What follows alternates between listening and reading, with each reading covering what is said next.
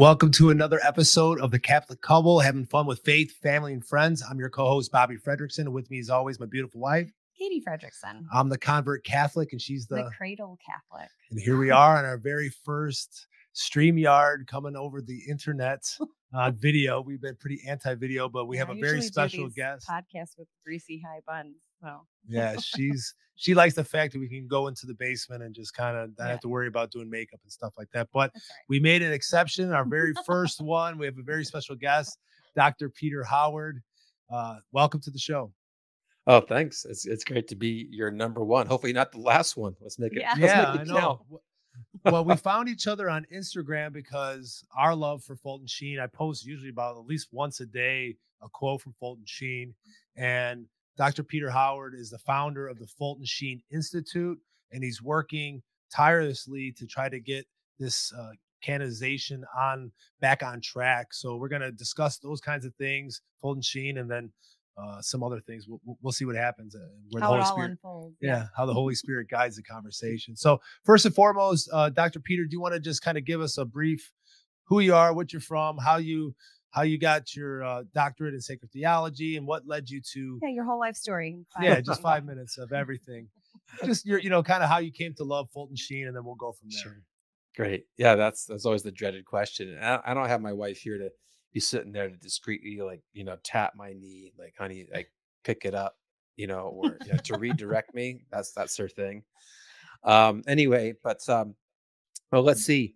I currently live in northern Idaho, Sandpoint, which is way up there. We're about 60 miles from the Canadian border. Oh, wow. And but it's real beautiful area, mountains, lakes.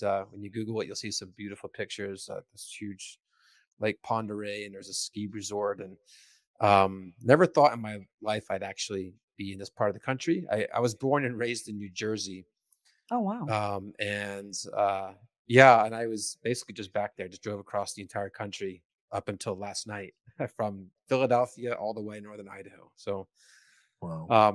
Is that a good scenic trip, or is it a flat, like a boring, like falling asleep at the wheel trip? Well, it depends on what part of the day it is. Yeah, some of my trips were at night, and it wouldn't matter where you're driving.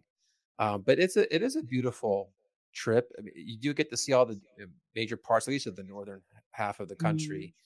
And I do enjoy that. I'm not a big city fan, city person fan. So it's like, get me in and out of Chicago as fast as I can. But anyway, I grew up New Jersey, and let's see if I can just summarize things here. I'm not a convert to the faith. I was a cradle Catholic as well. God came into my life in a real powerful way when I was in high school. My father was in a car accident, a really bad one, and it left him paralyzed until throughout the rest of his life. And but that was a decisive moment in my life where it was choosing God and trusting in Him and our Blessed Mother, or turning toward hatred, abandoning the faith, and how could you do this to me and my family? But so I was like 13, 14 years old, and that kind of kicked off a lot of my own faith life, and so eventually brought me to I've actually had a whole bunch of conversions during my teen. It never stops. It's not a one and done, right? It's not, and it's not a matter of how much you still have free will, you still have temptations, and you can certainly fall big time. So anyway, that was an exciting time of life, just a discernment. I really grew close to the Blessed Mother. I'm always grateful to my mom, who was the real pillar of our faith at home, prayer. She had prayer groups like all the time. I was kind of in the background, but believe me, it made a massive difference over time. Yeah. So anyway, went to college, Franciscan University back in the 90s, finished that, discerned my vocation, spent, a few years looking into whether God was calling me to the priesthood or not. Eventually that led me to meet my wife. And not while I was, in a certain sense, I was part of a community, but I didn't know who she was until after I left, because the community fizzled out. But anyway, eventually went to. Actually, let me just stop right there. It was at that time I was in my like mid-20s, early 20s or so, where I got introduced to Fulton Sheen, and that rocked the world on a pilgrimage that I took in Texas. Um, real math moment of no matter whatever I had experienced before, once I got introduced to him um, on this retreat, it just radically changed me. So, and then I knew So for they the had, rest of my life did he they was going have to be you? part of it. Yes. Sorry. So did It's they okay. have you when you got exposed to him? Like you watched something, listened to something, read something? How was it? His ideas and Ye- his Yeah, good brand question. of the faith. My sister, as I was heading out, I was in Dallas and I was only there for a year, but near the end of that year, I just knew the Lord, uh, I had unanswered questions regarding what he wanted me to do. So I took a retreat about 3.5 hours east to or out toward Tyler. And Mm. so my sister, I happened to stop by her house and she walked up and gave me like a stack of cassette tapes. Oh. And it was a retreat that Fulton Sheen had given back in 1972. And it was to priest seminarians. And I was like, oh, well, kind of discerning right now. And uh, I also wasn't like in the mood really to listen to a retreat. I kind of had my own program there. But anyway, I said, Mhm. look, I've heard of this man, knew very little about him, hardly anything. But my sister said my pastor was there and he had just died maybe a few months before, and he was very young. He had died of cancer, but he was there. And what Sheen said to him completely changed his life and his priesthood. And I was like, oh, well, it's worth giving him a shot. So I did. I gave him Yeah. about 5 or 10 minutes to see if I would be interested. And he had me completely hooked. And I just sat in my car most of that retreat, listening from conference to conference to conference, and then basically Mhm. memorized it over the next couple of years. I just listened to it over and over. Wow. And I just knew that whatever God had in my life, this man and what he was teaching me and speaking to my heart was going to be instrumental for everything I did. And it Mm. ended up being very prophetic because I eventually went to Rome within a couple of years of that, and then did my doctorate 2008, and it was on Fulton Sheen. It was on his Marian teaching, Maria's Mediatrix of All Graces in particular, and just was kind of locked and loaded. Like this guy, I've got to get him out everywhere. So that's after that. No matter what God uh, opened for me, before me, I worked for a bishop, I worked for parish. Like everywhere I'd go and talk, he was part of my message.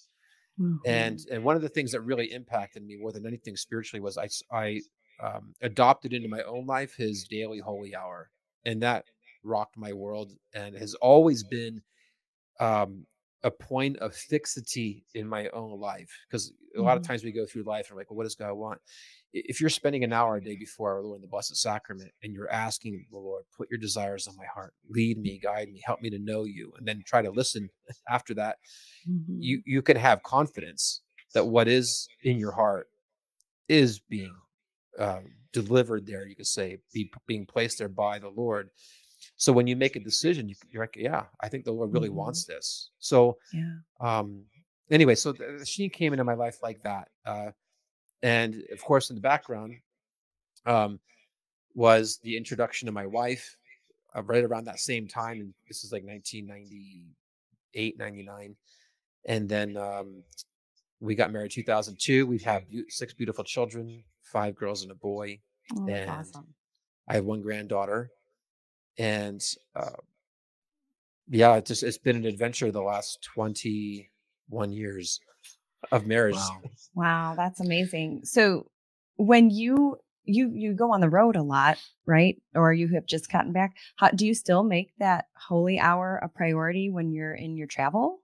I And how do. do you do that? And how do you accomplish that? Are you just have like, where's the nearest Catholic church that I can, you It's know? open because they're not Yeah, open a Yeah. lot anymore. You got to make, there are hours of adoration, or if they're yeah, just in front of the tabernacle. right. Right. Well, I always try to find a church where I am. And like you said, you can go around and knock and they're closed. Like I had that just recently when I was just kind of southeast of Chicago, and there's a lot of churches there. And it was the middle of the day. Yeah. That's our And I neck of the see, woods. yeah, Mhm. and I see We're from the kids. southeast Chicago. Yeah. Oh, okay. So this was what was the town? Home something. Homewood? Homer, Ho- Homewood. Homer, Homewood. Homewood? Yeah, Yeah. Mhm. There's a pizza place that my friend really loves there. Yeah. Says the best yeah. pizza in the whole world. Aurelio's. Yeah. Yes, that's it. Yeah, that's the Aurelio's is original. the best. That's Yeah, the that only. is the That's the only original pizza too. we eat. Yeah. Okay, well, there you go. So he'll be yeah, he'll be excited when I tell him that. So I Yeah. was looking at, so you may actually know. I went to a few nearby churches and they were all closed and they wouldn't let me in even though I saw one guy getting out. Hmm. It was the end of school. So anyway, so when I can't make it, I set an hour aside. I get in my car, and Okay. I make that intention. Right. And you know, Fulton Sheen talked about that because I wondered too because he always made one, but there were a couple times he couldn't get in, and where he'd walk up and down like the side of the church, like if he's like in Europe, and he goes in and like, Mhm. up and down an alley, just right along the wall because he knows that the 'Cause he tabernacle's on knows the other where it side. is. I've parked in a parking lot like where I know it's real close to the Lord, and I'll just be in my car and I just dedicate Yeah. that hour. That's so cool. But if I can't, I mean, you could do it anywhere, and Yeah. you could do it in your room. The point is that you set that hour apart.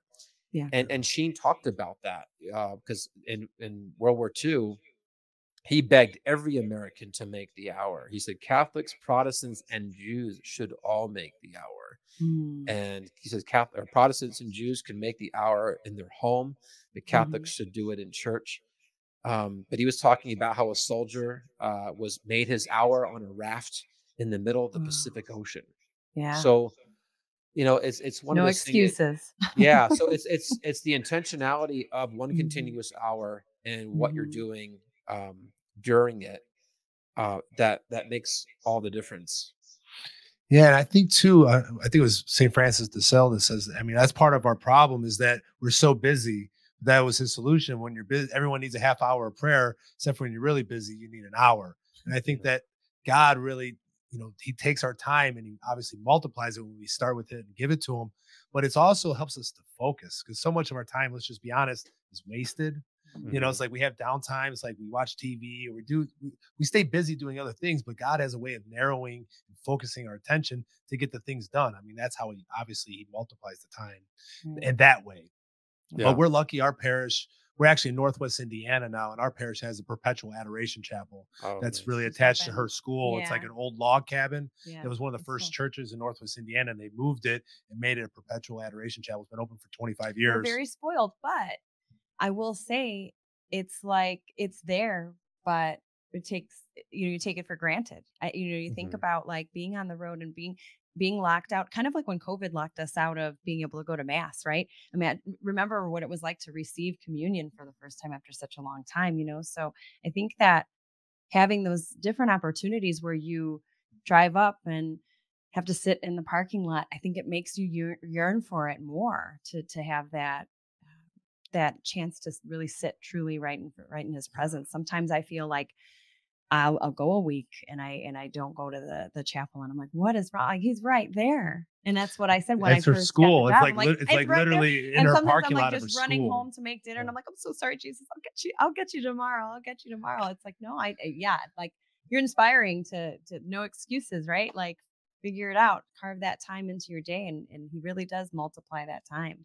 Such a great testimony there. Well, for me, it's like it's so like we're picking up the kids like from school or events. It's like, but every time I do it, it's like we're busy. But when I bring the kids there, Yeah. and it's just like the other adults that are in, it's not that big. It's like the kids are sitting there praying, and like it's just inspiring, and they see the example of us doing Yeah. it. I go to daily mass every day, so I go there. That's my I love to, Hmm. the actual. I like both, but I'm Mhm. committed to daily mass.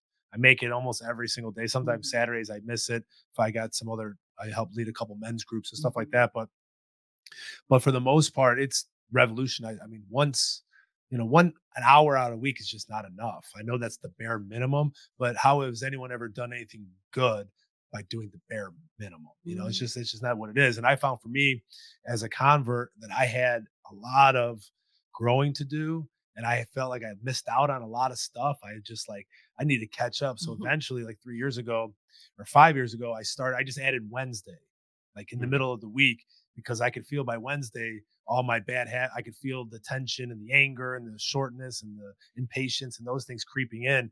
I'm like, during Lent, I'm like, I'm going to do one day. I'm like, well, if I could do it for one day, I did all of Lent. I'm like, I can do it. Why can't I do it every day? Because it's just, I have to get up early. There's a 6 a.m. mass on my way to work at a beautiful Carmelite monastery with a bunch of awesome holy priests and a great community. And all right, you guys are both, you know, well, one up in me here. Yeah, but she no excuses. She does she prays her rosary every single morning. She starts her day. She's got daily masses through the school. She takes her kids. She's a principal at a Catholic school. So, you know, on Wednesdays, kids go there and then they have their school masses and stuff like that. So so the point isn't necessarily one specific hour. You want to carve the time. Yeah. I think that's making the time. I think that's the solution to all of the problems, is that we can't sit still for an hour straight. I think that's a big problem. I know it was for me. And when I started doing daily mass, after about a year, I started doing the whole entire mass with my eyes shut until the time of the peace. And because I'm so like antsy, I can't sit still. So it was like teaching myself how to do that. So I did it by like meditating through the mass and extremely focusing and trying to slow my breathing down and slow everything down and just and enter into the mystery. And it really helped me in all the other aspects, whether that's reading a book, because you have to sit still and you have to be quiet. And it's a lot of people can't do that. I think that's the solution to a lot of the problems, that most people, you know, they have such short attention spans. They can't sit still for 15 minutes because we know in that silence, God talks to us in that silence. And an hour, if you can't do an hour, do 15 minutes and then build your way up to it. And then eventually you won't even realize that it's like, oh, I know when she fills in or I'll go to the chapel and it's like, holy cow, it was an hour already. It's like, it'll fly by sometimes. It does fly. Yeah. Yeah, she's an alternate adorer. So it's, you know, if they need, she's on the list. So if they need somebody, it's awesome. They got an awesome system. And they'll say, it texts you and then text you just and then say whether or not you accept that time so slot. We're super blessed at our parish. Yeah. So anyway, back to Fulton Sheen though. So Fulton Sheen kind of came similar into my life, the same way. And really quick. Our dishwasher broke. Or the sink was clogged, something with the kitchen. I had to come to the basement to do dishes one winter, and it was a winter break. So I had a lot of time, a lot more time on my hands. And I lugged down all these dishes to wash. And I was like, I want a good podcast to listen to. This is going to take a really long time, a lot of things to scrub. And I just put on Sheen. There was a podcast of all of his Life is Worth Living series. Like, I don't know if it was the recordings that he made. Yeah. It wasn't the TV show. It was the recordings that he made called Life is Worth Living. And I was the same as you. Once I listened to one, oh my gosh, I wanted another one and I wanted another one. It was very, I didn't want to stop listening to him because he's timeless. His ideas, what he talks about are so relevant to 2023. And I looked it up. I'm like, when did he, I read Peace of Mind. I was reading like the beginning, or Peace of Soul. Peace of Soul. I was reading that and I was like, when did he write this? This is so relevant to people today. And I looked, it was like 1947 or 51 or something. It was not even close to this era. And he is just so timeless. I even remember texting my best friend, like, because she's a practicing Catholic as well, cradle Catholic. I'm like, you have to listen to this. Like, that was my first exposure. Did you feel like did you binge Sheen? Yeah. Well, before Sheen, like, it's crazy how like cassette tapes or these things, like these podcasts, you don't know how you're affecting, or one little thing. My RCI teacher gave me Father Carapi. It was my first introduction to, so I listened to like, I don't know, 10 Which was CDs. Good for Bob because he was like a bad boy. His conversion story was like mine. I was like the bad boy conversion. That was me. I was that guy. So I related to the first one, which was the conversion story. He was this and then that, But then, I was that it was the initial thirst. So then I found Fulton Sheen. Then I just started gobbling up. I read, I don't know, maybe 10 of his books. But I started with Life of Christ. And it just opened up the Gospels like in a totally different way. I'm like, this guy is so smart, but can make it, but can make it relevant relevant, at and the it same doesn't time. talk over your head. Like you read G.K. Chesterton, you have to read it 5 more times and then you laugh. Like, I mean, that's me anyway. Or Fulton Sheen, I'm laughing with him. You know what I mean? Like, I get him. Like, I get what he's saying. He makes it, that's genius in and of itself, to take really difficult concepts and make them applicable to people and make it also timeless. So, and his analogies are second to none. He does a great job of painting pictures or telling a story. mhm. And just every time I share a quote, everybody comments on what they say always is, this man is so prophetic. Like Yeah. he's seeing into, obviously prophetic is also obviously the future, but this same problems have been going on for a long time, but he just was Yeah. very forceful in the truth. He wasn't going to compromise But the speaking truth. it in love Yeah. at the same time, So, Dr. Howard, there might be listeners of ours that don't really know much about Bishop Sheen. Could you give like a little bit of his background and then why you are on this mission for his canonization? I do want to dive into what you think of, like the more controversial of why you think it's held up. But Yeah, sure. let's get like a little background on Sheen. There could be people going, "Who is this? What are they talking about?" So Sure. if you want to just give us, you probably know more than we do about his background and him. So That I'll give sounds it like to you the know quite a bit doctor. already. Yeah. Yeah. Well, Fulton Sheen was born 1895, just to put him in historical context. Born 1895, he died in 1979. So that makes him what, 84, I think. Mhm. And you think about that, his lifespan, the most kind of tumultuous time of the 20th century, at least in America. Mhm.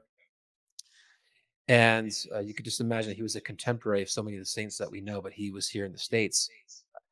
But it's funny, it's interesting. His original name was Peter, not Fulton. So Oh, I always kind of smile about that. That was his I didn't know baptismal that. name. He Huh. took Fulton, that was his grandfather's name. And they kept referring to him when he was really, really young as, oh, this is Fulton's boy. This is Fulton's boy. So um, let's see. He grew up in a little town called El Paso, which is just north of Peoria, middle of nowhere. Mhm. Yeah, that's kind of where I went to college. I went to college in Central Illinois. So Yeah. Okay. So literally in the middle of nowhere. Did farming. It was a farming area, and he hated it. But he did say in his own autobiography, he said what he learned in his earliest years and all of that hard work, he called it the ethic of hard work, was what God taught him that he would translate into every single thing he did the rest of his life. So he's like, he's so Mm. glad that he had that experience, even though he said he would never have a chicken as a meal again because he dealt with so many chickens. I Oh, think killing them yeah, or I've heard whatever that. he yes. was doing. So, Yes. um, I remember that talk. I heard that one. yeah. So he was very bright. They moved to Peoria, and then he excelled in his studies. There was this one prophetic moment when he was young. He was serving mass with the Bishop Spalding, and he, for those who can just put an image to this, he's in the cathedral and it's a marble floor, and he dropped a glass cruet on it, and he said, Mm. there's no decibels loud enough that would match the kind of sound that comes from that. But the bishop just went on with mass as if nothing had happened. After mass, you can imagine Fulton Sheen is just like totally, petrified. But the bishop comes up to him and he simply just says, "Have you ever heard of the University of Louvain?" And before that, he says, "Where are you going to high school?" Because it was kind of almost like a little test. And Fulton Sheen said, "Oh, I'm going to be going to Bishop Spalding, named after the bishop." Oh. And then he goes, "But have you heard of the University of Louvain?" And Fulton's like, "No." He's like, "Well, one day you're going to go there and you're going to be just like me." Wow. And he never remembered that until many, many years later. He went to, after his ordination to the priesthood, some postgraduate studies, he he went to Louvain because he wanted an institute and a university, some kind of studies that would focus on St. Thomas Aquinas and everything that the world was thinking, because he wanted to Mm. know the mind of the world so he could respond to its errors. And when he stepped foot, it all just hit him really hard. Like, oh my gosh, the prophecy has come true.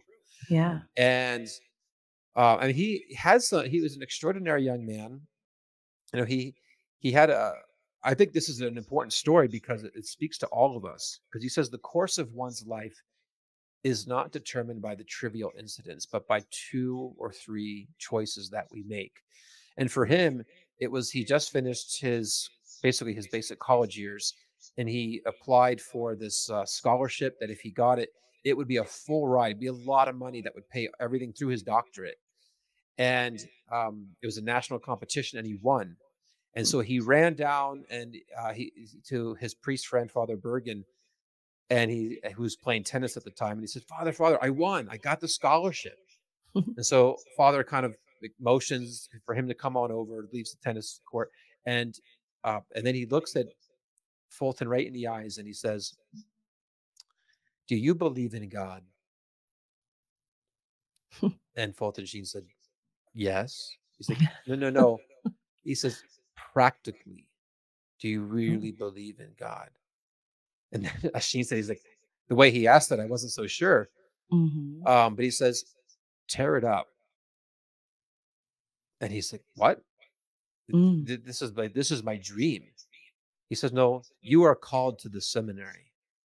He said, "Father, look, I can do all these studies and go get my doctorate, all these things I want to do, and I'll go back to the seminary. I can't miss this opportunity."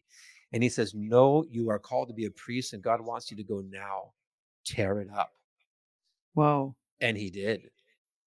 And Father Bergen said, if you do and you trust him, God will do more for you than this scholarship. He will do 10 times more in your life in rewarding you for an act of faith like this. And he did, as we know, because after he went to Louvain after his studies, he excelled. He got the highest possible award and honor. He got a doctorate degree, but then he got a super doctorate degree. And he was just so brilliant. And he got the highest honors anyway. So that all kind of set the stage. But like I said, his passion was, how do I reach souls? How do I reach the world that is so far from God? And how do I expose all the errors in the way it's thinking in a way that will be attractive to them? So he studied everything, came back to America. He was, his bishop tested him because after he got that super doctorate, he got invited everywhere to teach. He got a telegram with 2 words on it: "Come home." And he did. And he was put for 1 year in one of the poorest parishes in the diocese, St. Patrick. And it was a Black community. I mean, you just think like so different than he would have imagined. And he said it was one of the best years that he had, and he thrived in it. And then after that year, the bishop called him in and says, "I just wanted to make sure that you would be obedient. I've already promised you to Catholic University to teach. Go run along now." So he did. He taught for 20 years. During that time, he had a radio show called The Catholic Hour, reached millions of Catholics every week. That was on NBC radio broadcasting, just captivated everybody. But then in the 1950s, he became what's called he was made auxiliary bishop of New York under Cardinal Spellman, who was the most powerful prelate in the world after the Pope. Like he had that much influence. And he basically groomed Sheen to become something great, because Spellman could open any door he wanted. He opened the television door, and Sheen started a television show in the 1950s called Life is Worth Living. It was meant to be on prime time, prime time TV. Catholic bishop. Yeah, it was not designed, but it was expected to fail. They had a special slot that this TV network, the Dumont network, had that they could kind of experiment with funds that they had, and they put Sheen on, not thinking it would really do that much. And after the first year, the rest is history. He captivated the country. He won an Emmy Award for best TV personality. He beat all the major, celebrities who were all on at the same time as he was. And he basically just brought the entire country through the Christian philosophy of life, from the discovery of God to then which God do we believe. Why Jesus Christ, and then all the way in, to the end and judgment and the second coming of Christ. So it's amazing. And people don't realize 60% of his audience was non-Catholic. Oh, I didn't know that. Yeah. Wow. Wow. And of that 60%, the biggest demographic were Jewish. Huh. Wow. So he captivated I mean, 30 Yeah. million people watched him every week. Can you What did you imagine? say? 30, Did you say 30 30 million. million? 30 million watched him every week. Wow. Can you imagine? Holy This is cow. pre-digital age. Imagine if he was on Yeah. YouTube and all these things today. I mean, he is Right. indirectly, But he is. and just like look how he's Yeah. doing after being in Mhm. heaven. But if he were alive today, Yeah. like these Jordan Petersons and like Joe Rogan, like all these millions of people, like what would that Yeah. be like? But so anyway, he captivated the world. He was Mhm. his one of his biggest messages though was the dangers of communism, which Yeah. is Yeah. very important to mention and to understand because everything that we're facing right now, he Mhm. predicted, and it's all what communism is. And people in Mhm. America they don't really understand what that really means. But Right. communism is Marxism, and Marxism is anti-God, anti-human, anti-marriage, anti-family, anti-gender. All of these things Mhm. were the agenda of Marxism, and they're very Mhm. patient. And their goal was to sub to subvert the ideologies of the West over Mhm. decades. And here we are. And Sheen said, Right. if America does not turn wholeheartedly back to God and reject it, and be faithful to its Christian moral principles, communism will come and basically liquidate a bourgeois society, Mhm. which is where Yeah. we're at. Yeah, no, every time I share anything, anti-communist, it's always like, oh, that's propaganda and this and that, because it's like, there's a lot of people who still think that that's a good idea. This fake utopian society. I know just today on the Catechism of the Year, Father Mike Schmitz, we're on that part where they're talking about the both and of Catholicism, that it's, subsidiarity and solidarity, but never does it ever subvert freedom or the Mhm. individual. That the Mhm. the collective never overrides the individual and that freedom that comes with it. And that's Right. obviously, but it seems enticing, especially for our young people, especially for those in college, because that seems to be where that's where they infiltrate into the Making it glamorous yeah, and and sexy, right? and you Like these have these ideas. impressionable Yeah. people that they can definitely use that, because it Mhm. sounds appealing, but when you get into what they actually teach, because they're never leading with those things, like, hey, they don't even teach, the gulags anymore. They don't tell you about Mao's China. They don't tell you about Pol Mhm. Pot. They don't teach you those things. But Fulton Sheen didn't pull any punches. He was talking about that on his TV show, Yeah. And and it was again, necessary. relevant, like when you do hear it, what he talks about with that, it really is, you can see today how it is. Mhm. It is working. Exactly. It is. He didn't skip a beat. You nailed it. Like, It's the woke culture is exactly uh, what it is. Modern day cultural Marxism, which is mhm. the ideology of communism, Yeah. is modern day wokeism, and its Yeah. agenda is to completely eliminate the image of God from Mhm. every aspect of man, because Yeah. communism believes that man is an animal. Man has no soul. It is strictly material. And Yeah. that's why it would eventually then, go after all these. It sounds like a good inequality in the beginning. Oh, the rich, the poor, we should maybe find a way to Any balance kind of that have out. versus have not, right? You're going to find it Yeah. in the community Any and expose it and contradiction, use it. Marx wanted to Mhm. basically neutralize, or what he would Mhm. call a synthesis.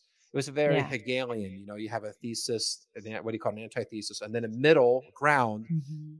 but you could apply that to certain things. But he says when you start applying that to morality, then Mhm. everything becomes relative. When you apply it to Yes. sexuality, then you have not just the inequality, the apparent inequality, you could say, of man and woman because of work, but it Mhm. becomes then the difference of eventually there's a sexual difference that needs to be eliminated, Yeah. and so there needs to be then just a common humanity. But what is this Yeah. common humanity without God?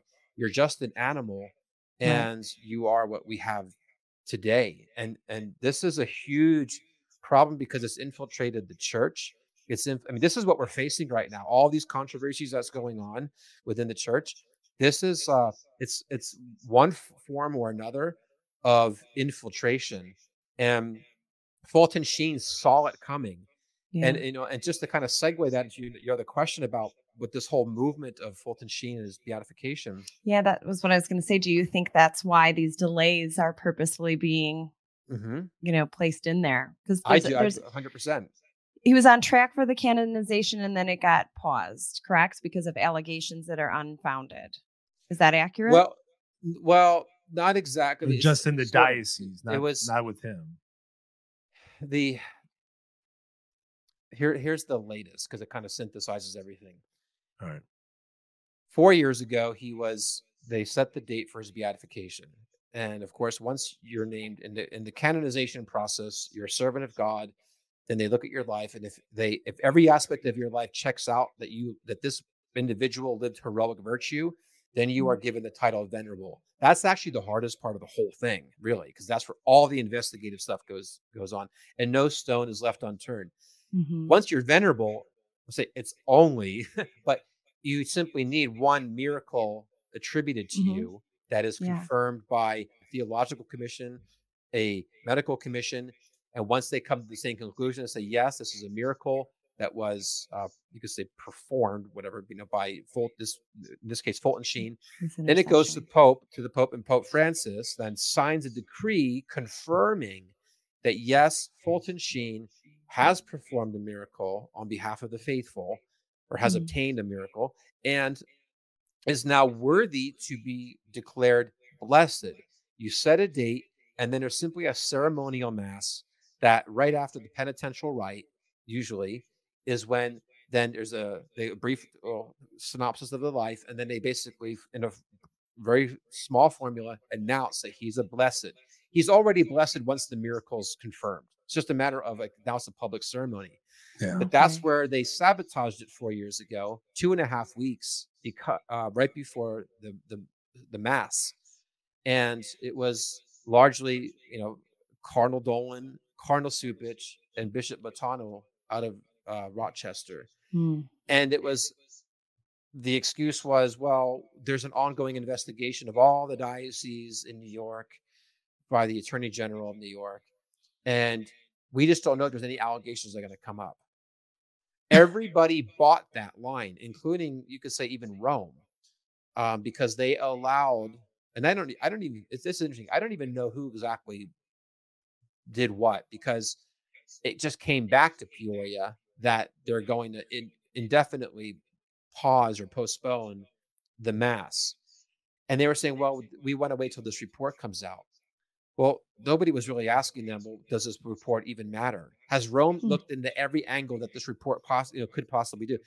And they all said, yes, Rome's done it. Like, there's nothing. And they said, oh, well, there's these two priests now. Because the biggest thing was Sheen was the Bishop of Rochester for 3 years, and which is a really short time. And there were two priests under him that had issues. And the question was, how did Sheen handle these two priests during his time? And they looked at it. The Diocese of Peoria investigated it canonically, civilly, all these things, totally clean. So wasn't there something recently they like a month ago that they came out again and said there was nothing there, that another investigation was like done? 10 days ago. Yeah.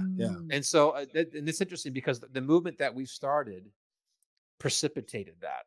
Good. I mean, Peoria doesn't really, they keep to themselves. First, I'll say this, not as like, as just to patronize or anything like that, but they are owed a debt of gratitude because they did all of the work, everything, to the point of they're ready to have the mass where they can finally celebrate everything that they've done. Even though the church is already determined, because there's theological questions that are involved in this, but they did all of that heavy lifting. I wish they had fought it more, but there's a lot of power that's going on behind this, and it has nothing. I'm very convinced, because you don't pull the plug 2.5 weeks before something unless you have something on somebody.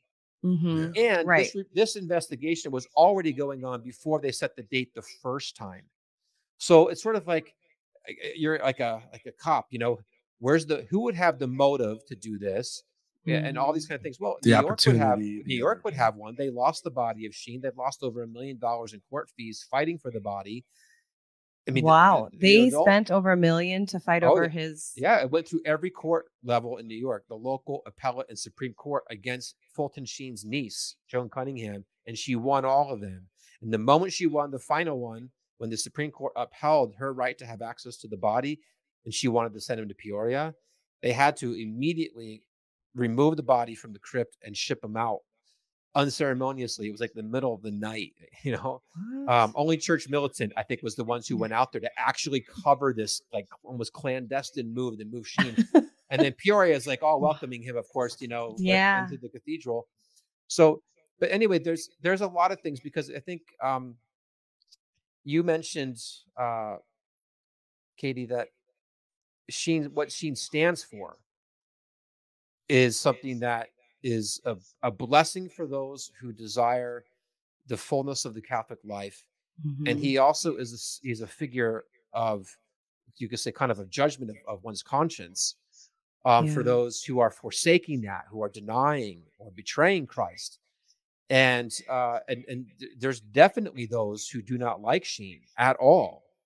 And Hmm. so this is the other thing. So you have the issue of, well, they'll say we out of prudence, we want to wait, and if it takes this report just verifying what we know, and nothing's going to change what we know or what we've Mhm. even determined, let's wait for it. And a lot of people just say, oh, well, what harm is that?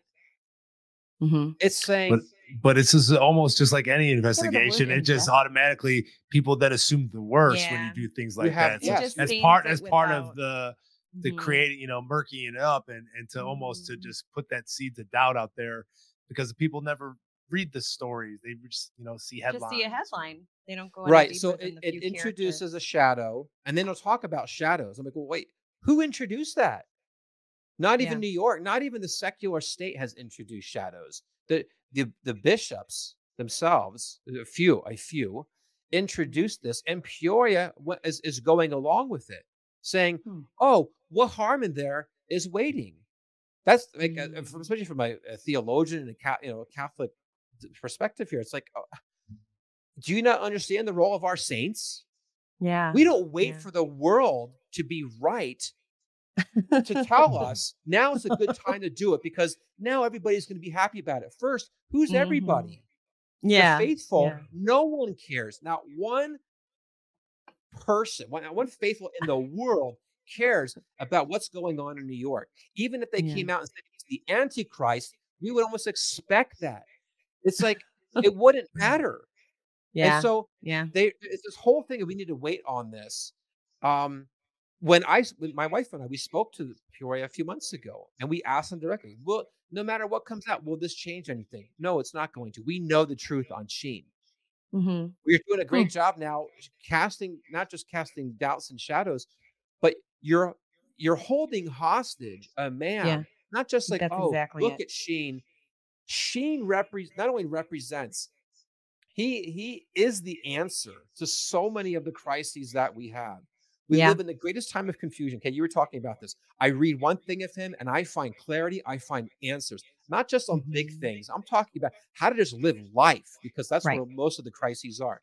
But he was Yeah. a man of faith. He talked about the spiritual things that anchor us, that are the strong points for marriages, what it means to be a true holy priest of God. That was the retreat that I listened to, and I was like, oh my Mhm. gosh, every priest in the universe needs to hear this retreat, and then even lay people need to hear it as well. But the thing is, like, he embodied every single thing that he taught, and he was a natural leader. So when I listened to him, I was like, oh my gosh, I found the spiritual director. I don't have to go travel around the world. Like, he's right here. He's like a life coach for me too. He's calling Yeah. me on and things. He's like a marriage coach. He is, he's a general. I listen to him. Like, I will, what he says, I will do it. And we've seen what he did. I mean, this Yeah. one man reached hundreds of millions of people around the Mhm. world. Right. And so we're to say, like, we're going to just wait this out. For It's just, he has optics. no significance. Exactly. When Mhm. it's like, yeah, well, it's what's the difference whether he's venerable or whether he's blessed? That's like, Mhm. how do Steps. you respond to somebody who should know all of these things? You Do know, it's like, you are you do you know, or the I follow her on Instagram, the woman whose child Bonnie that Engstrom. was the yeah, Bonnie Engstrom, that's the miracle that happened with his Hmm. intercession. What, like, do you know her, or like is she like, Hmm. to me that's got to be even harder, you were the miracle, you were the part of this process of this person, you prayed for his intercession, he heals your child, you're like, yes, this is, how Yeah. amazing that is, and then to have it be, Yeah, Well, it's an that's emotional this roller coaster. situation. It is an emotional roller coaster. My wife and I know her. My wife knows her a lot more than I do. Our Mhm. paths have crossed a number of times. We saw her in July this summer when we were out there for a Sheen rally at the Byzantine Church.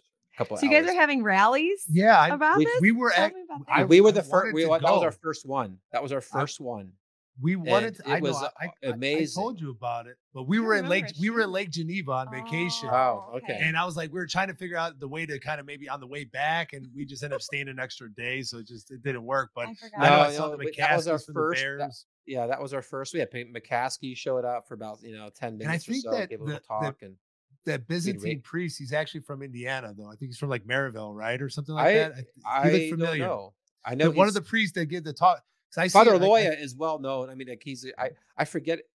I think you might be right. Yeah, about that. But yeah, he's because known he's everywhere from his podcast, Light of the East. He's very yeah, outspoken. He's a great preacher. He's like a yeah, Byzantine Sheen. We kind of yeah. joked about Byzantine that. We I wanted Sheen. actually know a we guy wanted that this. goes to that parish. Yeah, and Yeah, he he's is an Oh. incredible parish, the Annunciation Catholic, a Byzantine Catholic Church. Mhm. When my wife cold called him, this is my wife Chantal, because she's like the operations manager of the Fulton Sheen movement that we started in the springtime to just say, look, Mhm. we're going all out on this to want to Yeah. educate people and to build Right. a voice and momentum because Sheen prophesied that this particular moment in the church's history is, like John Paul II said, it is the moment of the laity. And Mhm. and Father Loya understood this, and it was deeply personal to him. This whole thing, this whole thing, it is a scandal how this is Mhm. being handled. Right. And um, anyway, so we had the first rally there. If I can quickly just jump for a second to the other part, because the New York Attorney General report is only one thing. In the Raymond Arroyo interview, I just can't believe many people didn't catch this. I mean, I have an interview tomorrow morning on a Chicago station Oh, for cool. morning air. I'll be on morning air. Oh, okay. So okay. Yeah, I might drop a little bit of a Relevant. bombshell there, but Yeah. because everybody's like, oh, the interview was like, wow, that was so encouraging. It was encouraging in one way. Raymond did an amazing job, like putting somebody on the witness stand and getting out of that witness like all the admissions that you would want the jury to hear to make a good Yeah. decision. And he had Monsignor Jason Gray from Peoria, and he's like, okay, so where's the status? And he says, well, look, there's the Attorney General report, same kind of thing. And he said, look, we know Sheen is clean. It was kind of the big thing. And we know, like, he just kept saying over and over from every single angle, we know there's nothing that the New York reports are going to change. And then Raymond said, well, what about Rome then? Well, what's going on? He says, Rome has no problem whatsoever with any of this with Sheen. In other words, Mhm. he said, the problem is across the pond here.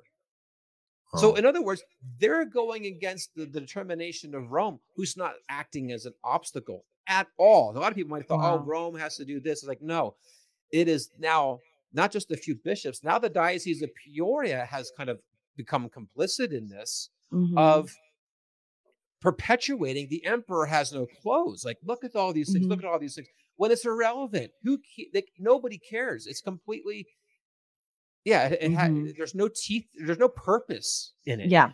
It's anyway. And so So this was a big thing. But then at the end, Monsignor Gray said, well, the other thing is we want to make sure that we have the unanimous support of the bishops moving forward. When I heard that, I was like, that's it. There's this Jesus will come again before that happens. yeah. You yeah, know, for You can't get sure. unanimous anything of anybody anymore. I know. I was like, did you not realize that there were a few You haven't read through the fact that what they did, 3.5, 4 years ago was to sabotage what happened, not Right. out of, because he kept using this phrase over and over, like Sheen is clean. That report doesn't matter. We've already answered all the objections.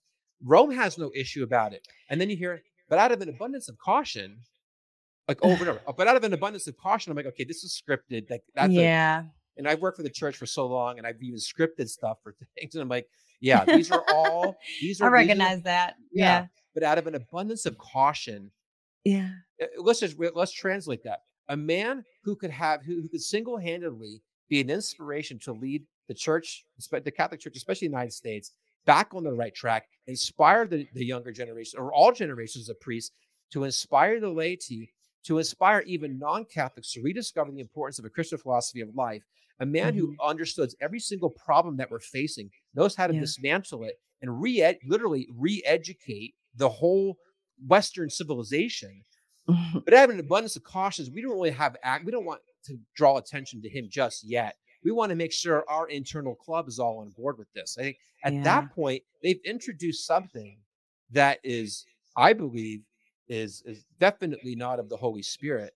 And like I said, there's no way that this is going to happen anytime soon. Now, of course, like everybody's like, oh, it's God's timing. It's God. Like, of course, it's God's time. But you know what? Like Sheen said this too. He looked to the future. When I just drove across the country, as I mentioned, and my starting point was Philadelphia, right around there, and I went to this little place called Doylestown, and it's the National Shrine of Our Lady of Czestochowa. It's very providential. I was like, I've never been there, and it was 20 minutes from my sister's house. So what an appropriate launch point. It was at that place in 1972, that same year, that retreat that I heard, where Sheen won an award called the Catholic Man of Action Award. And thousands of people were there. It's a beautiful campus. And he looked out to them and he said, who is going to save the church? He says, it is not going to be us bishops, priests, or religious, but you, the people. Put that in here. Yeah. He says, you have the eyes, the ears, and the mind to save the church. And it is your responsibility to make sure that your bishops act like bishops, your priests act like priests, and your religious act like religious.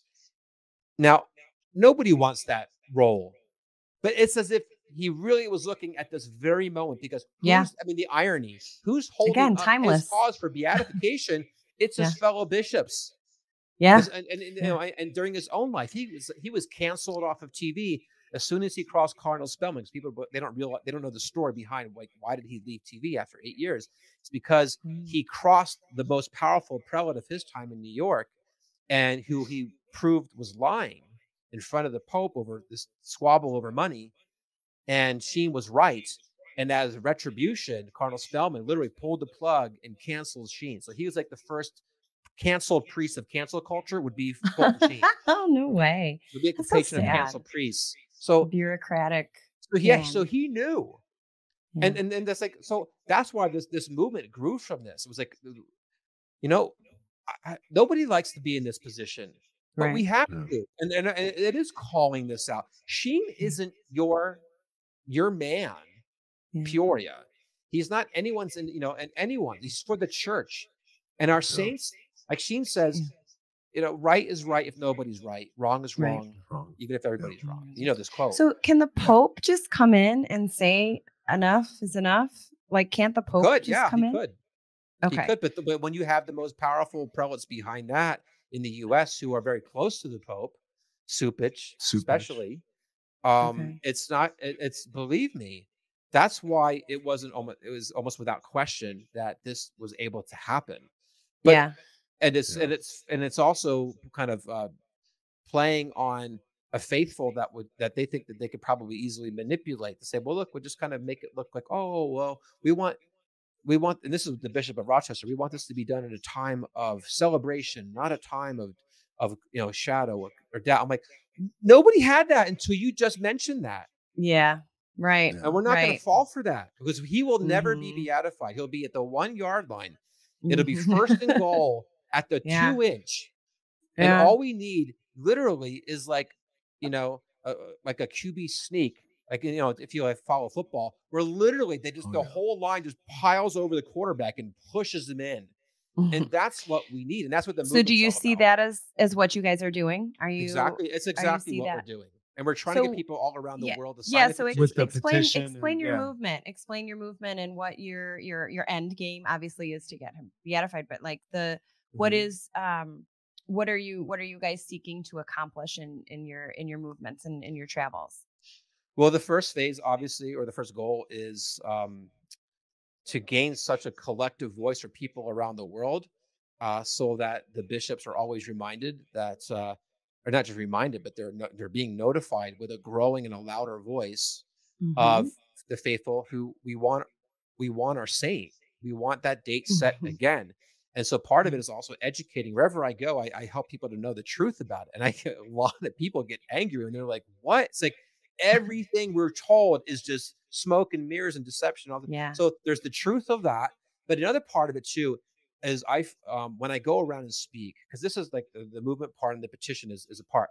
Of course, I want everyone to sign it and I want you to share it with everybody on your social media. Because Mm-hmm. if we did that, we get hundreds of thousands of signatures like that. Yeah. But Right. Catholics are terrible at that, it seems to be, because like, I don't know. Anyway, your podcast, I'm hoping, will be literally just like an explosion of people saying Yeah. yes. So hopefully by the end, I can get you guys to a call to action. But the other part Yeah. is I'm reintroducing Sheen everywhere. The essence of Right. all of his major prophetic things for our times, for families. I focus a lot on because we're losing our families. What does Sheen have to offer us to help Mm-hmm. us to really weather these times? Not just weather, but like to navigate the ship, kind of like the Don Bosco vision with the Pope on it. Mm-hmm. Are you familiar with that? Yeah. Okay, so the two columns that shoot up Mary in the Eucharist, and all these things, the church is under attack Mm-hmm. with not just bombing, cannons and all that stuff, but there's books being flown representing all of the poisonous philosophies and ideologies trying to destroy the church. Mm-hmm. And so Sheen represents what the church needs to be doing. So everywhere I go, I bring people into what that knowledge is and that understanding. And then I also help people to understand too, because all roads lead to Fatima in my world, and I think in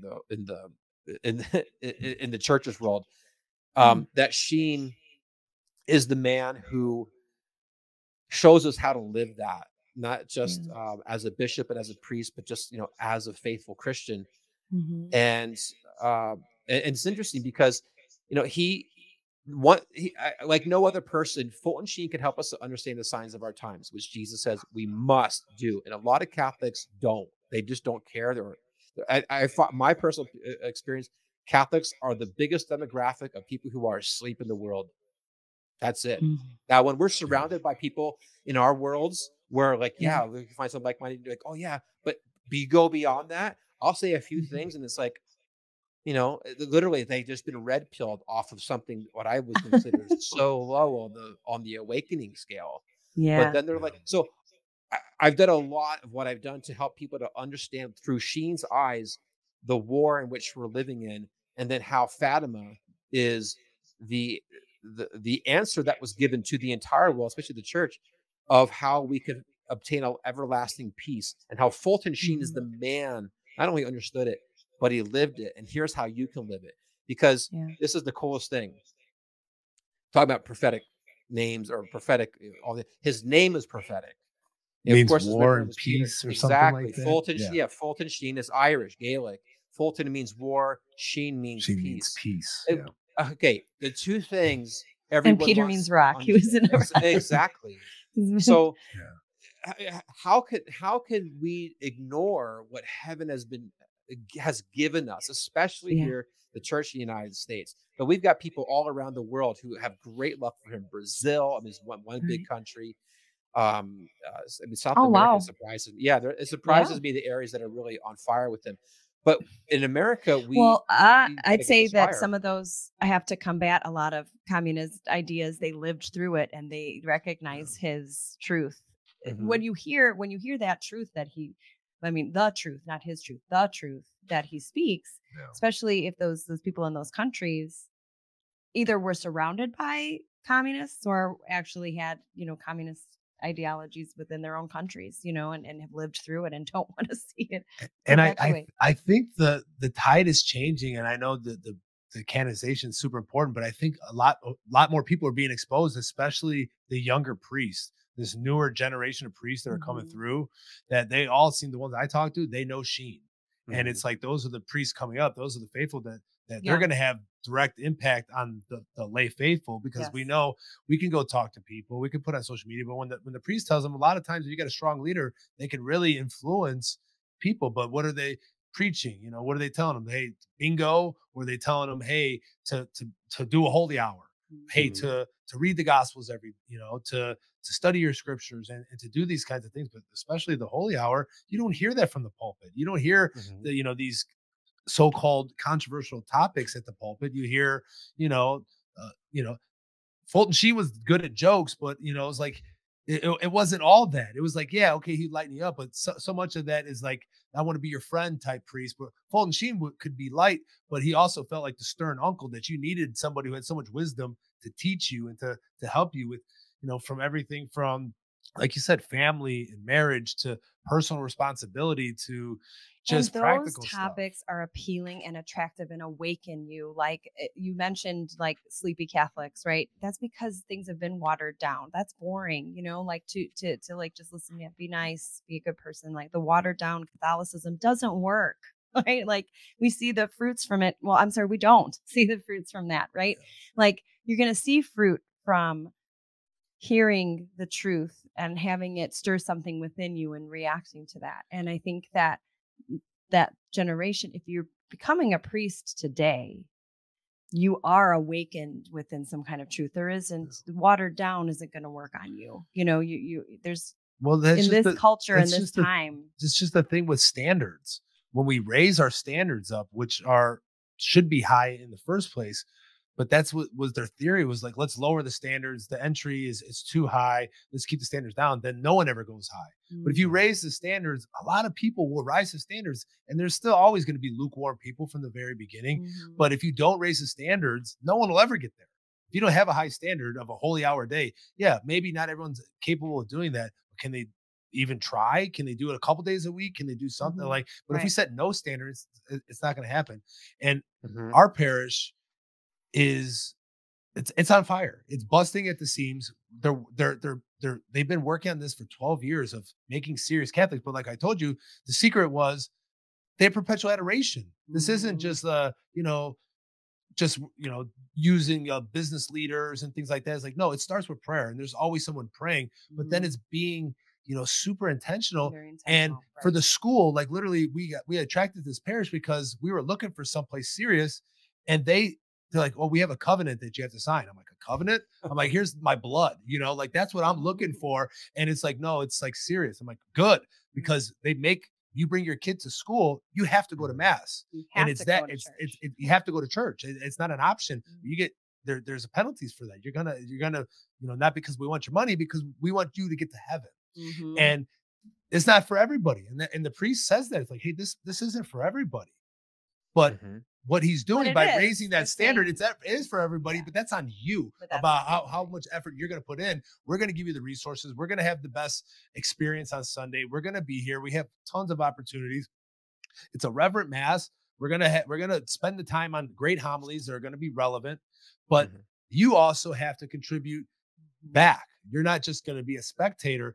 And believe it or not, people thought like, well, people aren't going to show up to that. Well, no, it's bursting at the seams. We're going to have to add another mass because there's standing room only, and it's a ginormous church. When all the surrounding churches, they can't barely get anybody there. And that's because it starts from that theory of set the standards higher, because, and you hold to them, and people are looking for that challenge in this day and age. It's like, no one's challenged. It's like when someone does do that and inspires you at the same time to want to live that kind of heroic, virtuous life, it's like, sign me up. It's like people aren't seeing that anywhere, especially in the culture, especially, there's so many broken families, and there's no role models and stuff like that. It's but one of the greatest crises too, Bobby, is we have a lack of vision for what we want.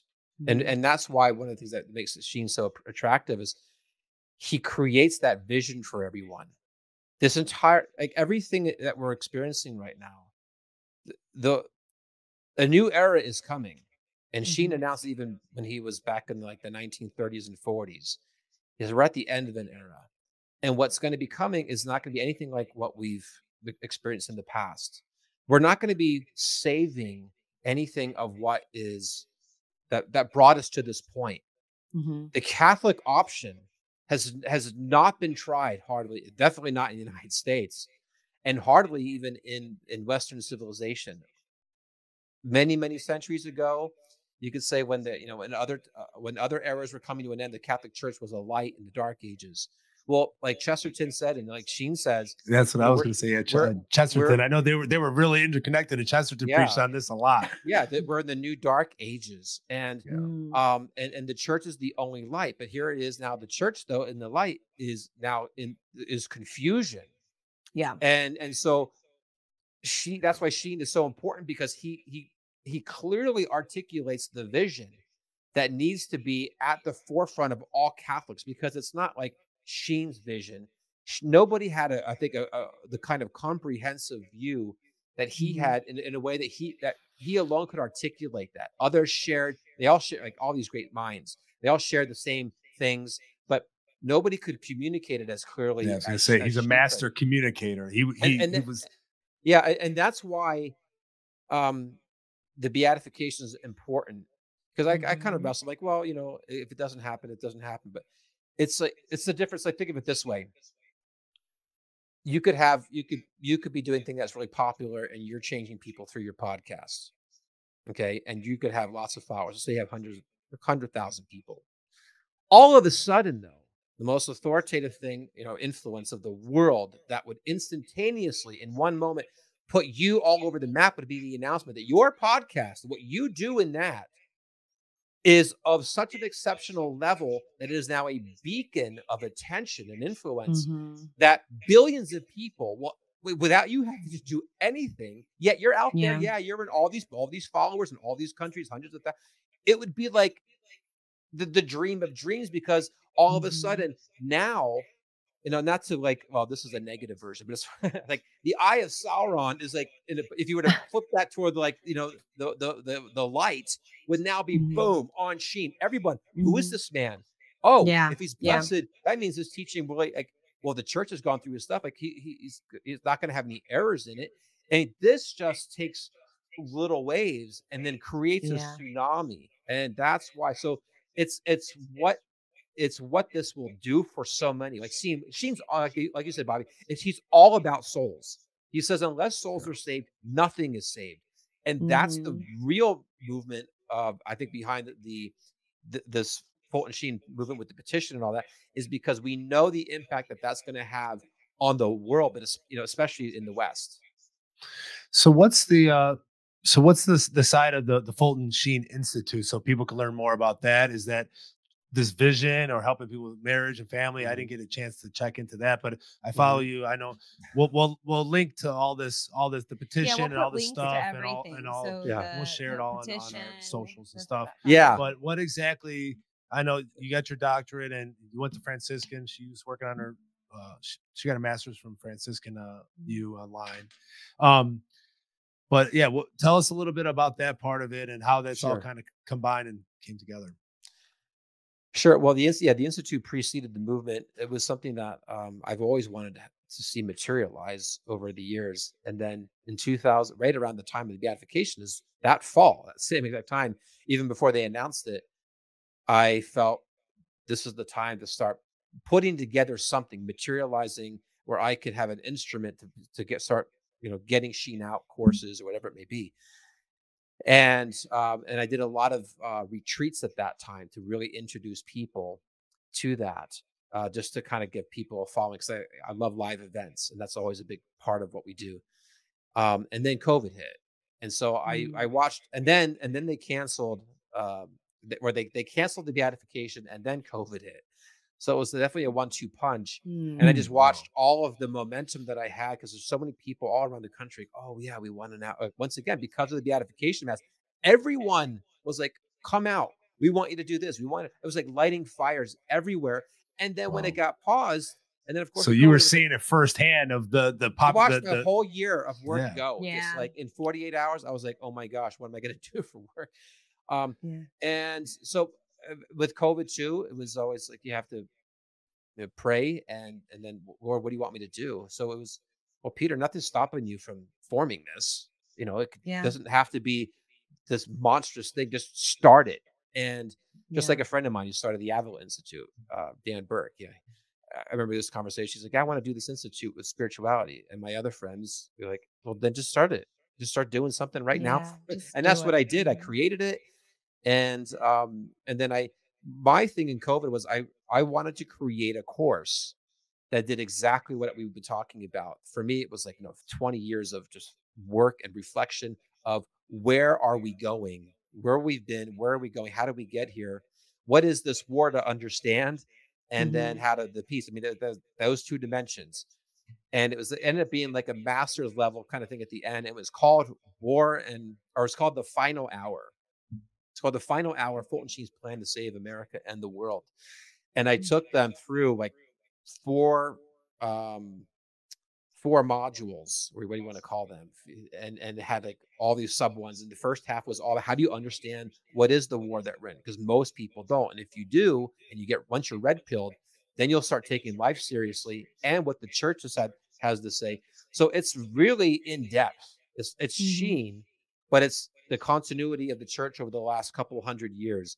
And when people, by the time they get to the end, where it really focuses on Fatima and deep diving that as the answer to this, and how Sheen saw this, what is the blueprint to actually, like, where is the church going to go when this is all done? It's all in this one course. It's like 30 something hours. And so that took me a long time to put together.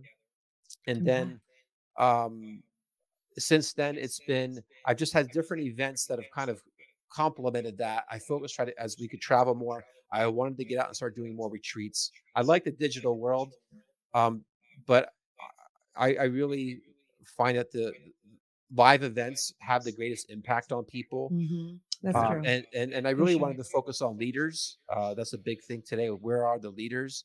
And Sheen was he's always been that magnet. So the Institute has been in that mode for a little while. And then, of course, the movement came out this spring, because I was like, we need a wave of the laity. We need to start bringing the Sheen world together, and for not just a cause, for his cause, because it's not going to move forward, I believe, without that kind of power. People who are also praying more holy hours and rosaries behind the petition itself. It's going to be a lot of things. So moving forward in the with the Institute, I mean, while I was traveling the last 11 days, my wife and I were reflecting on something that Sheen proposed himself. He always had a dream of an institute, and as we were going through it, like, this is exactly what we're about. And now we're going to pray and keep working as much as we can to see that happen. And that's going to be, it's it's kind of a grassroots thing. That's awesome. And a few $1 million wouldn't help to jumpstart it. Yeah, right. And well, that's been our thing here, is like, how much, like, for us doing the podcast, it's like so easy. We just have a conversation in the basement, put the kids down. It's like, all right, when you start adding video and media and editing, it's like people don't realize how much it takes. And like, so I've been teaching myself a lot of this stuff and trying to learn.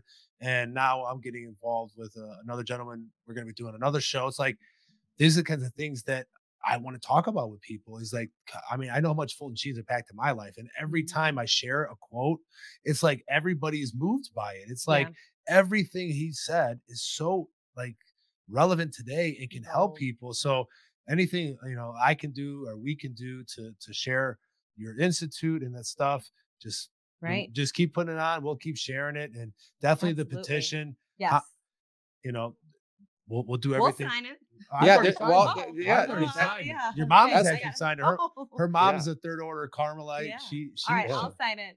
Yes, there's a 15-second call to action everyone can do right now, just by going to FultonSheenMovement.com, and there's the petition.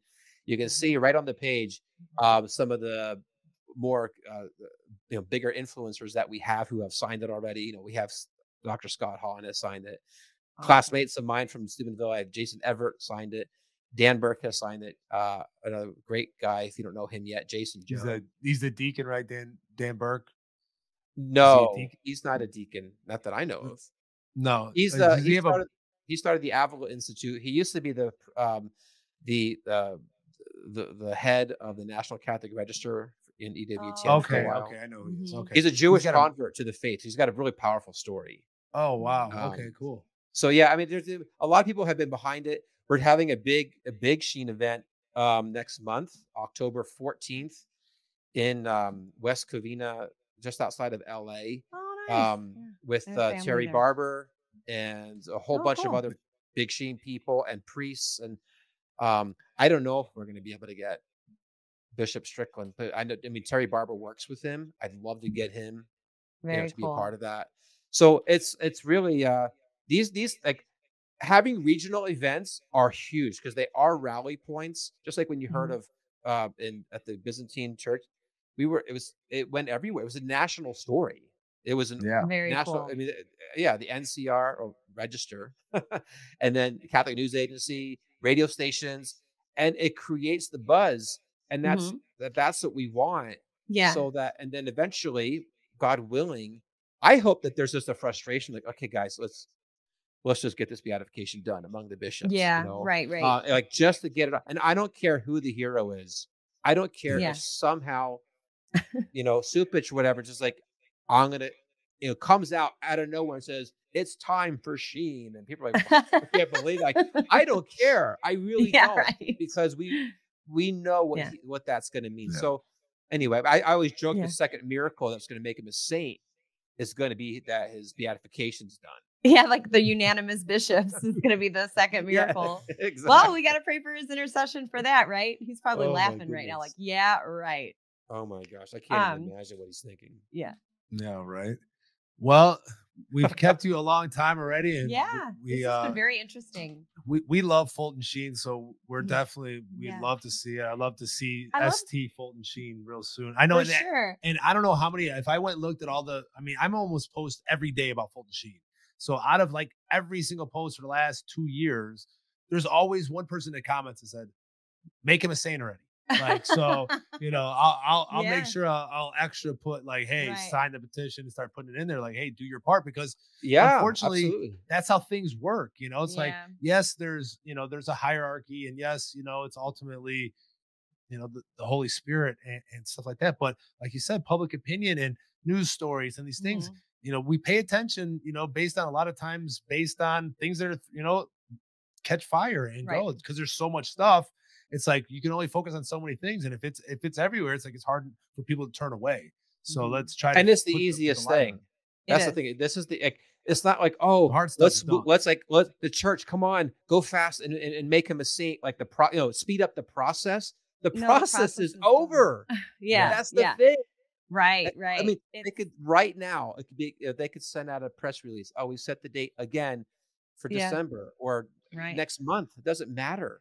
It's like, oh my gosh, we're so close. So I mean, seriously, what you guys are doing with this podcast and everything that you're doing, never underestimate the encouragement to do whatever we have a passion for. So like have people sign it and say yes. And because one person, it only take a few people who have major connections who also then see the importance, and then it's wildfire. Right. And that's what we really are hoping for. It's literally, it's a grassroots movement. It's not about me. Yeah. I just want to get this done. And then the next part after that is like, then I get to really dive in more. With him. Right. And we can start rebuilding this world with him. Right. Yeah. And that's what I love, the twofold nature of your movement. It's not just about the sainthood. It's about just exposing people to his ideas, to his ideas, which are Christ, it's to the truth. Right. But it's, again, packaged in a way that is relatable and understandable and completely I don't know relevant to our time. So it's perfect. So for someone who hasn't been exposed to Fulton Sheen, what would you recommend for someone to start? Like I said, I said I like Life of Christ, but is there something that's accessible? I know there's different podcasts like where they promote them. Is there any series or anything that you would recommend for a beginner, somebody to fall in love with Sheen that wouldn't be so maybe over their head, someone like a lay person can just kind of, who's just getting their feet wet. Who's this Fulton Sheen guy? And I want to check him out. Well, I mean, naturally, the Life is Worth Living series that he did during the Yeah, 50s. I mean, that that would was be nice. designed to reach everybody, especially non-Catholics. So everyone can access that. Yeah. I recommend uh, people looking up Sheen on uh, spiritual topics. So you could look them up on YouTube and just put in like maybe Sheen Retreat or those, because those really are, they're very inspiring, and he takes you through the life of Christ. And um, Mm. there's a great series though for some who are also just want to jump to like, wow, Sheen right now, like what's his relevance and things. There's the his series that he did is the last series that actually was never even released to the public, even though it was put together, and it was Mhm. called Quo Vadis America, or What Now America. Mm. And as an American, that was like, wow. And he takes you through all the different dimensions of where we're at, where Oh, we that's need to interesting. go. He's Yeah. very optimistic. But those are all videos. If you're going to read something on Sheen, Life of Christ is a good one to start. Mm. I highly Way of recommend his Happiness is I was good. gonna say I Way bought a of friend Happiness. Yeah, The Way of Happiness, and she yeah, loved it, and it was It's a yep. very shorter relevant read to her, and too. it's a It's not short real. read and bite It's not And like sized. Lift Up Your Heart or. And Yeah.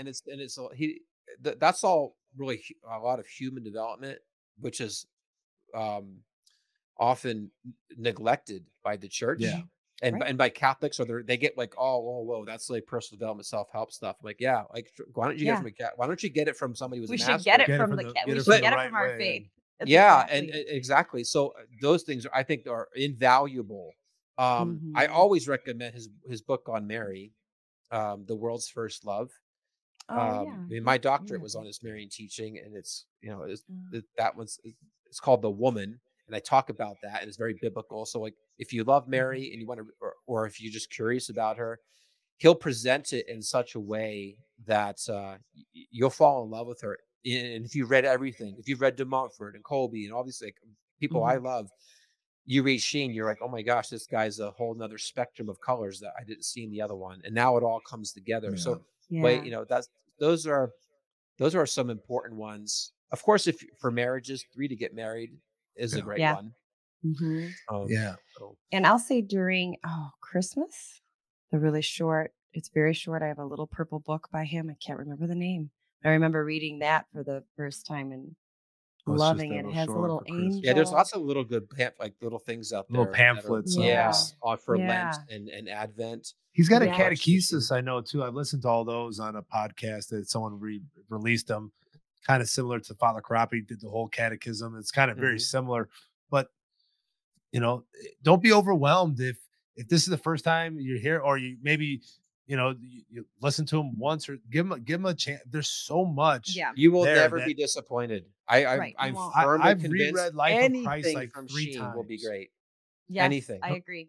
And what I do too is like, okay, I'll read the Gospels before Mass on Sunday, and then I'll go read. Like you could pull up in Life of Christ. There's a Mhm. there's a an index that'll tell you the readings you can go to and find it, and then he just opens up different layers of things that you didn't even think Think about. about It's like, that are relatable and yeah, that relevant. it's just so Yeah. good. That's just why it's so he's Mhm. so timeless, and it's so insightful because those insights were probably coming during his holy hour, where he was literally Right. in front of the Blessed Sacrament, and God was like putting it on his heart, to His speak to us greatest today. insights came So from there. He didn't hide that. He says, yeah, there's the greatest insights don't come between two covers of a book, but on 2 knees on a pray to you before our Lord. And Mm.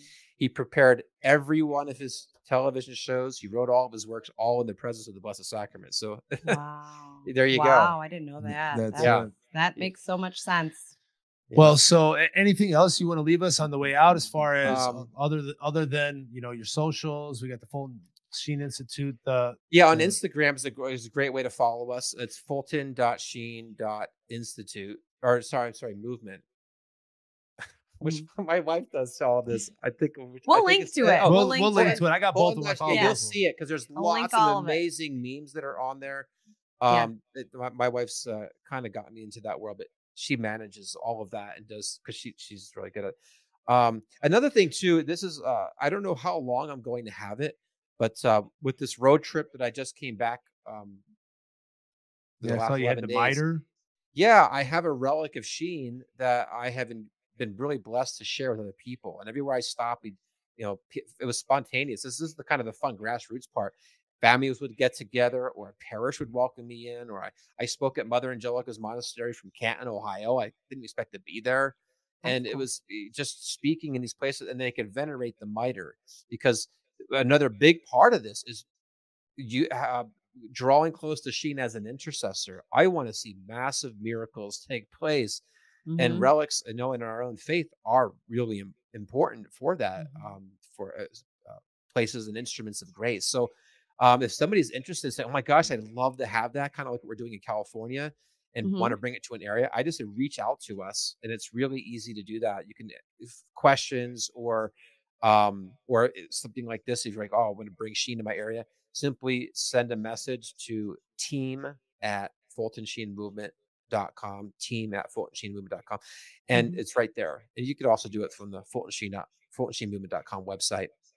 Cool. But I think that's, it's the more people we can bring in, and then expand, it's just going to be one big family, and as we grow, we can be a greater resource for others, so that it's easier, to get access to him. And another thing I just totally forgot, if as far as prayer goes, we have an international, I call it a prayer family. Monday through Wednesday, we pray the Rosary live on our YouTube channel. Oh, cool. And it's actually the Fulton Sheen Institute channel, so not confusing people, but just if you put it in Fulton Sheen Institute, it takes you right to our channel. And so of course, subscribe, hit the bell, so you know when we go live and for anything. But we Monday through Friday, 11 a.m. Eastern, 10 Central, 9 Mountain, right? 8 a.m. here Pacific. So and these people pray every single day. Like, I have Ireland, Northern Ireland, Germany, all around the world. I mean, That's Malta. great. Yeah, we have somebody who just joined us from Uganda today.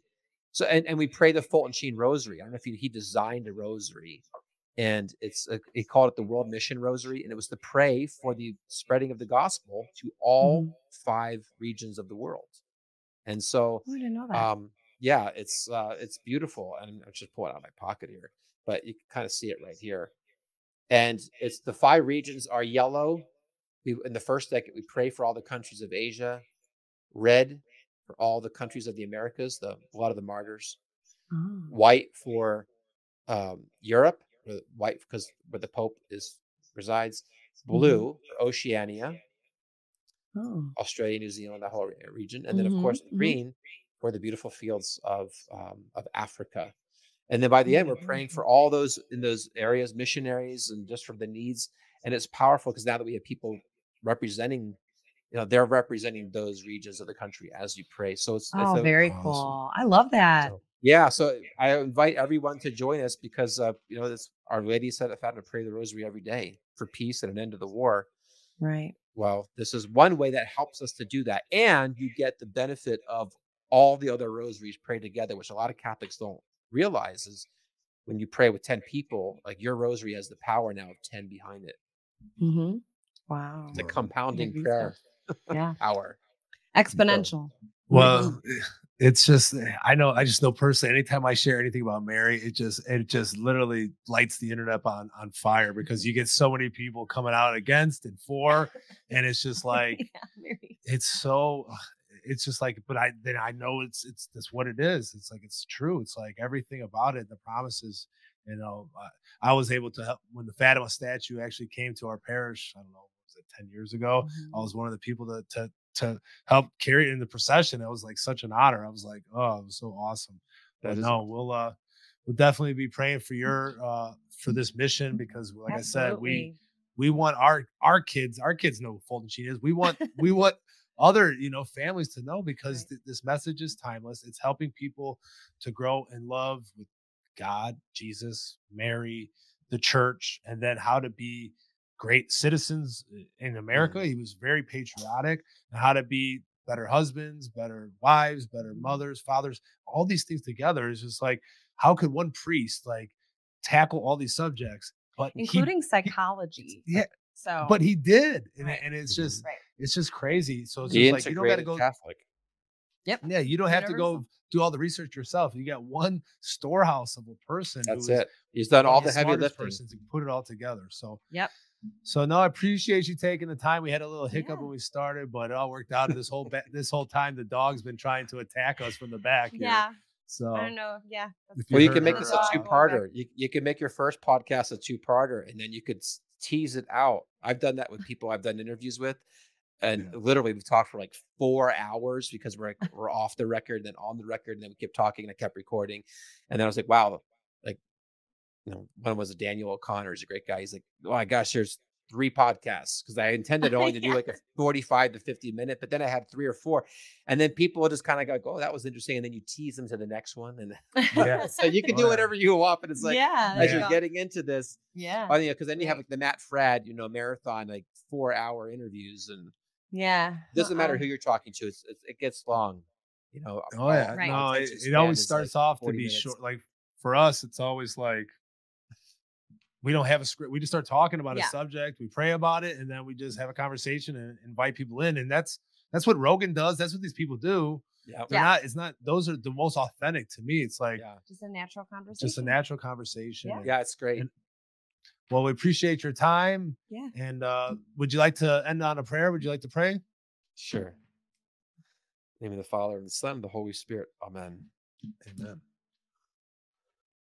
Lord, you said you came to set fire on the earth, and how you wish it were ablaze.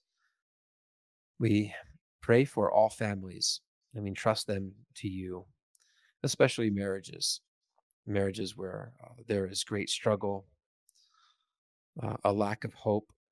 The marriages is at the center of a strong family life, and the devil works so hard to attack that. We lift them up to you, especially in the Catholic Couple podcast, that